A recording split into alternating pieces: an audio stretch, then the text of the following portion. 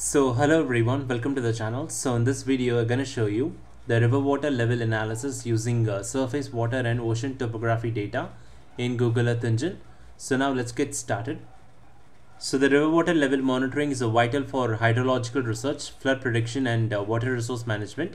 The surface water and ocean topography mission provides a comprehensive data on the global water bodies including rivers. This study uses SWOT nodes and reaches datasets within a study area to analyze the river water level. So this particular dataset, which includes the nodes representing a point measurement along the rivers, and reaches, which represents the river segment between the nodes, are utilized. So these nodes and reaches are spatially filtered to intersect with the study area, enhancing the analysis relevance. The nodes are visualized. We're going to visualize the nodes in blue and the reaches in red. And last, we're going to export this data to our Google Drive, and we're going to visualize it in ArcGIS Pro. So now let's get started. So first and foremost, we're going to define our region of interest. So to define a region of interest, we're going to navigate this particular option called draw a rectangle. So you can draw a rectangle or the study area of your choice. For example, I've defined this particular area as my study region. So you can able to visualize here. So you can able to visualize there is a river path, so you can able to observe that. So I have defined my study area over this particular river here. You can able to visualize it. So it is simple to create this particular study region. So we're going to navigate this option, click draw a rectangle and just draw a rectangle over it. So once you did that, we have this in the top section. We have this import section here. In that, we're going to click this option called show generated codes. So in this code, you can able to see we have our latitude and longitude of the study region. So I'm going to copy this latitude and longitude and I'm going to paste it here in my variable called study area coordinates. So which contains the latitude and longitude of this particular study regions. So once you've pasted your coordinates, we are ready to create geometry objects from the study area. So to do that, we're going to define a variable called study area equals to earthengine.geometry.polygon and study area coordinate, which referring to the variable which containing the latitude and longitude of our study region. So to add this layer, we define the map.add layer study area, and to center this object we define map.center object study area with specific zoom level. So next we're gonna load our surface water and ocean topography dataset. So let me explain about this particular dataset. So this particular dataset is available in Awesome GE community catalog. So I will give the link in the description in our video for this particular data. So this particular data is the surface water and ocean topography satellite mission, which was launched in December 22, has revolutionized our ability to observe the river by providing vast details of surface water, the datasets of river water surface elevation, width and the slope measurement. So to maximize the utility and flexibility of this data, the surface water and ocean topography mission delivers a variety of data products, including a river vector data in Shapefile format for each the SWOT overpass. These vector provides and offers an immense potential for multi-temporal analysis of river system and allowing the researchers to track the changes in river characteristics over time. So you can go through the details about this particular data here. So here you can also visualize what are the different informations that is available in this particular dataset. So I'm going to expand to show the node attribute description here. I'm going to click this. So here you can able to visualize the different informations that is available in this particular dataset of node attribute description here. So for example, average width of the node, so which will be given in the meters, and you can go through the different types of data. For example, in this particular attribute called type, so the node type identifier, so 1 which represents a river, the 3 which represents lake on river, 4 represents dam or the water well, and 5 represents the unreliable topology. And so you can also visualize the characteristics of this particular river. For example, sinuosity, the ratio of the total reach length to the straight line distance between the reach endpoints, which indicates the degree of meandering. And similarly, I'm going to expand this to the reach attribute description. So I'm going to open this reach attribute. You're going to click this. So you can also visualize the different types of data that is available here. So WSE, which represents the average water surface elevation of the reach in meters, and the average width of the reach, which is given in the meter. And further here, the obstruct type here, which represents the type of obstruction. For example, 0, which represents no dam, and 1, which represents dam, and 2, which represents the lock, and 3 represents the low permeable dams, and 4 represents the waterfall. So likewise, different types of data will be given here. For example, slope, the average slope of reach calculated along high resolution centerline points, and also the river name is mentioned, and maximum flow accumulation value for the reach, that is for the river. And there is a lot of different data sets that are available. We're going to specifically focus on the river water level, for example. So average water surface elevation of the reach. So this particular dataset can provide us the river water level, so which can be used for a variety of different analysis, which is given in meters. And also we have this different informations like latitude, longitude, and physical characteristics like surface water elevation, width, slope, flow accumulation, and number of channel and obstruction types. So you can go through this data. I will give the link for this particular dataset in the description of this video. So now to access this particular dataset, so I'm gonna go down here, so you can able to visualize. So I'm gonna copy this code and paste it in my Earth Engine platform to access this particular dataset here. So you can just copy this code and paste it in your Earth Engine. So I'm gonna navigate to my Earth Engine. So to load our surface water ocean topography dataset, first we're gonna define this variable called the SWOT Nodes equals to Earth Engine dot feature collection, and we're gonna paste the code here. And similarly the SWOT Reaches, so we're gonna mention paste the code here. So here you can able to view the nodes were merged here, and also the reaches. So this particular dataset is available for the global level, so you can get this particular dataset for any part of the world. So this particular dataset that allows you to get a lot of information about the river greater than the 30 meters, 30 meter width, that is very useful for the hydrological analysis. So next we're going to apply the filter. So we're going to filter based on our study region. So to filter our nodes and reaches based on our study region, so I'm going to define this variable called filter nodes equals to SWOT nodes dot filter bounds. We're going to apply the filter bound function and based on our study region. So this is our study region. And next I'm going to define another variable to filter out our reaches dataset. So to do that, we define this variable called filtered reaches equals to SWOT reaches dot filter bound study region. So now we have managed to filter based on our study region for our nodes and reaches dataset. So next, to visualize this particular dataset. So now to visualize this particular dataset, we are for particularly to add the node a blue color to the map. So we're gonna visualize the node in blue. So to do that, we define the map.add layer filtered nodes.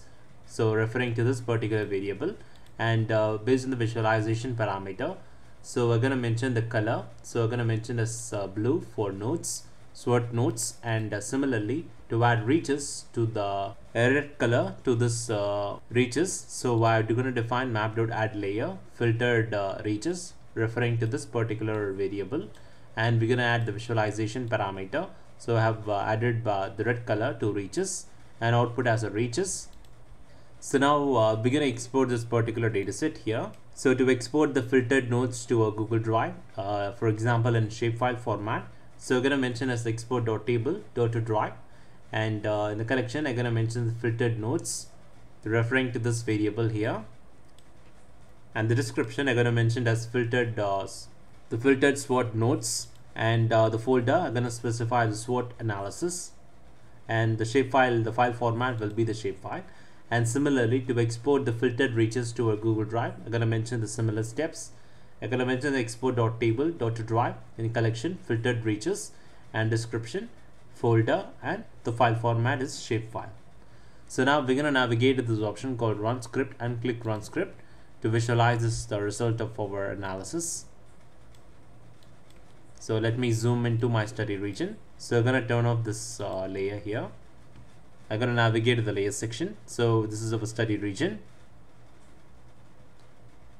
So So we're gonna turn this off. Reaches, we're gonna focus on nodes here first. Let me turn this off. So now we can able to clearly visualize our result, and also you can able to visualize the reaches here.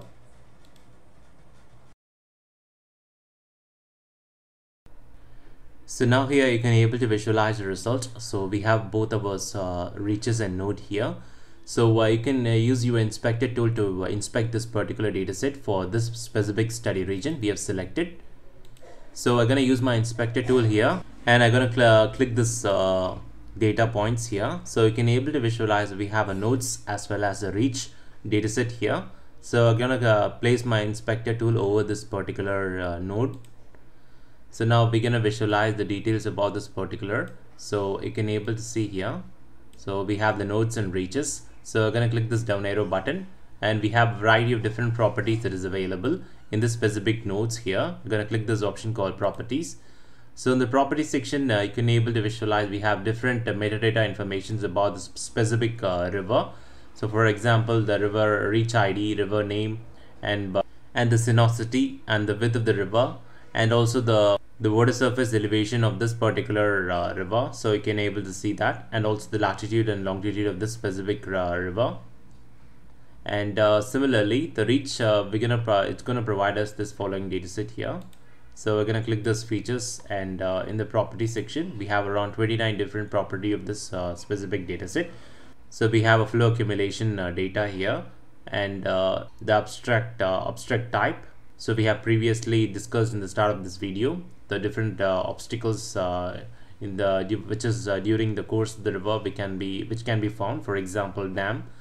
So the abstract type 0, which represents so here in the expand to show the reach attributes, here you can able to visualize here the abstract type 0, which represents no dam, 1 represents dam. So likewise, 3 represents the low permeable dam, and 4 represents the waterfall.